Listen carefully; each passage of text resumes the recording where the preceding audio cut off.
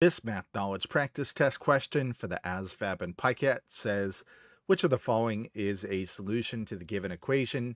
We're given the equation 3x minus 2y equals 12. So in order to solve a question like this, what we're going to do is go through each of these answer choices, plug in our x and y value respectively until we find a pair of x and y values that make a true mathematical statement. So let's start with A here. A says let x be 2 and y be 4. Let's go ahead and plug those in accordingly. This becomes 3 times 2 minus 2 times 4 equals 12. 3 times 2 is 6 minus 2 times 4 is 8 equals 12. 6 minus 8 is negative 2. Negative 2 does not equal 12. So we know x equals 2, y equals 4 is not a solution. Let's go ahead and check B now. Again, we're going to be plugging these values into our given equation of 3x minus 2y equals 12.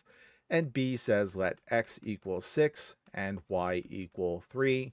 Let's plug these values in for x and y respectively. This becomes 3 times 6 minus 2 times 3 equals 12.